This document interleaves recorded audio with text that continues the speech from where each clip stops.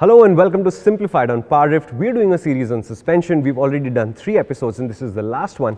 The first one talked about what suspension does. Second one, compression. Third one, rebound. If you haven't seen these, please do go see it. And today we'll discuss preload, probably the most commonly available adjustment in your suspension on Indian motorcycles and probably also the least understood and the least used both.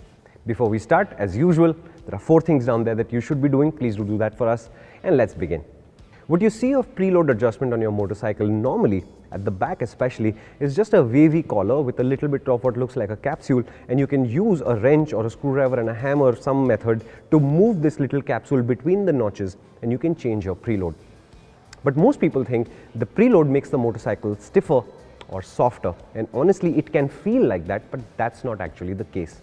The actual way to make a motorcycle feel harder or softer in actual terms is to change the rate of the spring, which means you have to buy an entirely new spring, rebuild your suspension unit and then install it on your motorcycle. That's when you actually have a harder motorcycle or a stiffer motorcycle in terms of suspension. The thing about suspension units is that not all parts of a suspension unit work at the best possible place. Okay, what I mean by that is if you take a rear shock unit and let's say that it has 100 mm of travel available, which means it's fully extended now and then you can have it fully compressed 100 mm later, right? What you'll discover is that the bottom, let's say 20 mm, they work, but they're not very controlled or sophisticated. The top 20-25 mm also will not be very sophisticated, will not be very controlled. And in the middle, something like say 50 mm of this, and these are just numbers out of my head, it doesn't actually break down into 25 and 50, is never that neat, but in the middle is those 50 mm, which is where the suspension does its best work.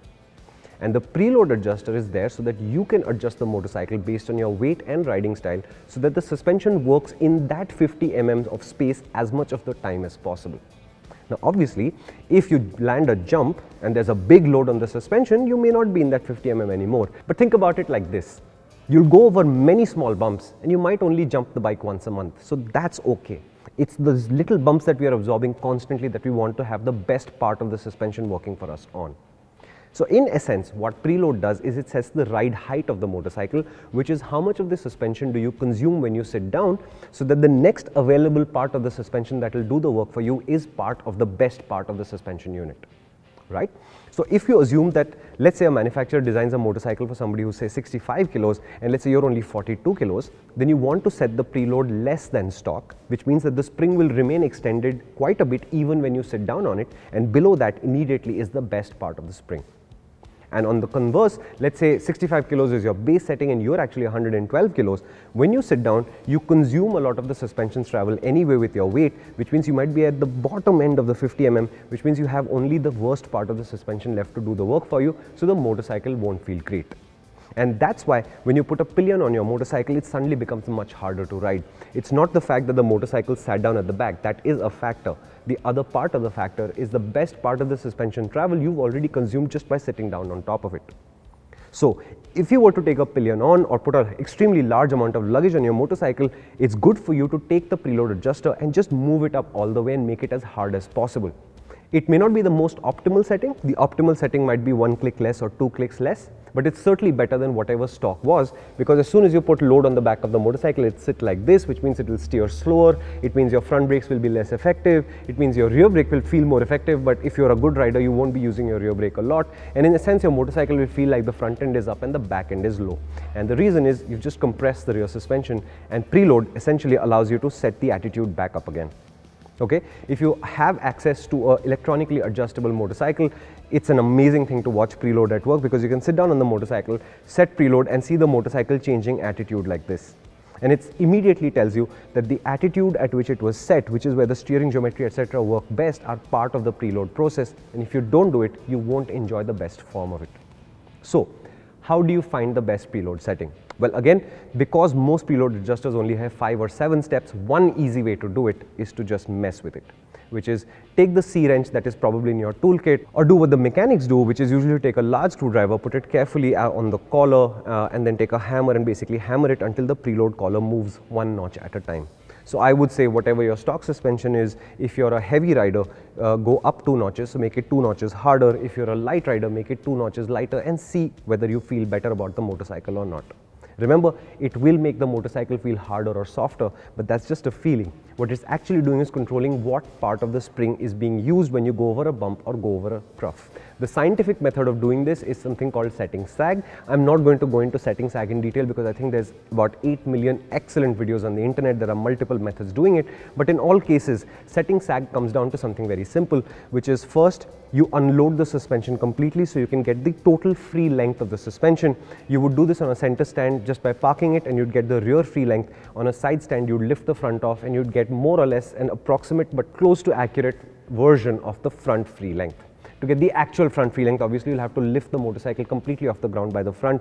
That will take a ratchet tie-down strap and a strong roof and all of that, so I'm not going to go into that.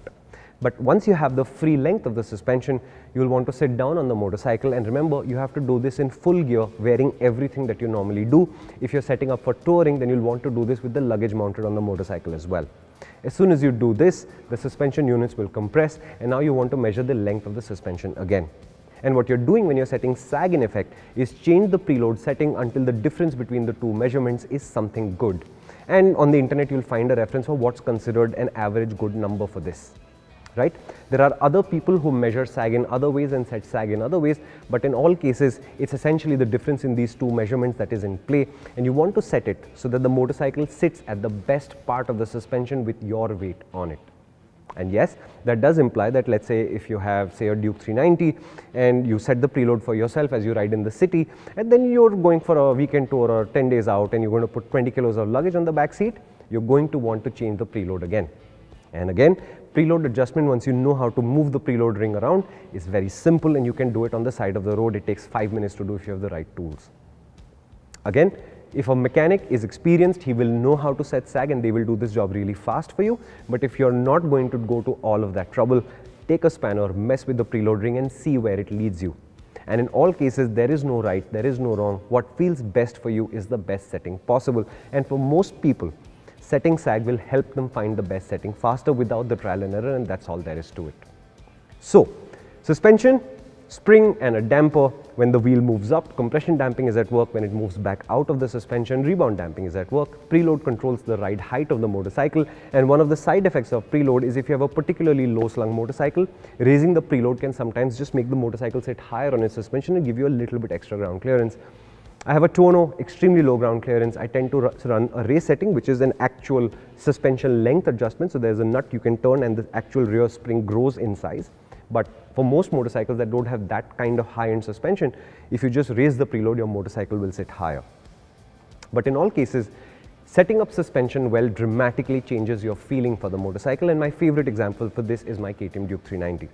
It used to have stock suspension for the longest time. I found a massive jump just by changing that rear shock to an old used Yamaha shock, which honestly wasn't even serviced at that point. Just the arrival of a more sophisticated suspension unit dramatically changed that KTM Duke 390.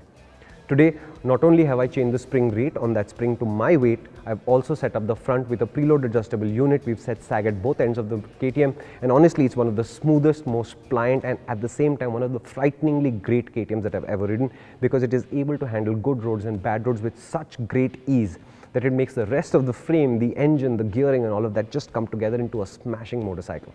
And that's why I'd like to leave you with this thought. If you have a motorcycle with adjustable suspension, do make notes about how you're adjusting it, but do spend the time to adjust and set up your motorcycle. It will dramatically change how you feel about your motorcycle. If you have a motorcycle that does not have adjustable suspension, that's fine. Make the most of whatever you've got. So if you've got a RTR 200 with front preload and rear preload, please do adjust those things. If you've got something with compression or rebound or both, spend time and mess with the settings if you have to. Note all the changes you make so that you can go back to the good setting until you find the better setting. And finally, if you've decided you're going to keep your motorcycle around for a while, stop wasting money on exhausts and ECUs and all of this BS. What you really should be trying to upgrade first is your suspension, because once you get your suspension right, 80% of the hard work is already done. Then you can think about extracting more performance for your motorcycle, especially once you've brought your skills up. Thank you so much for watching. This was a 4-part series on suspension that we've always wanted to do on Simplified. Thank you for encouraging us to do it. If you'd like to discuss any part of the 4-part series in the comments, we are ready for it. Whether you'd like to discuss suspension units, compression, rebound, preload, a combination of these things, settings, we're here for you. And if there's other topics you would like to see on Simplified, do the exact same thing. Just leave us a comment and we'll get right on it. Thank you so much for watching. I do hope you've subscribed. Hit the bell notification icon so that these videos come to you automatically. Please do like the video if you loved it. I know that just sounds odd. And please do show this video to your friends. And the whole series of Simplified is available as a playlist on our channel. That's youtube.com/PowerDrift. Please do go see it if you're seeing Simplified for the first time. We've covered a whole bunch of topics that take all these kind of complicated ideas, whether it's myth busting, whether it's just details of how it works, or why you should be paying attention or why you shouldn't be paying attention to certain things. All of that is Simplified. More episodes are coming. Stay tuned and thank you so much for watching.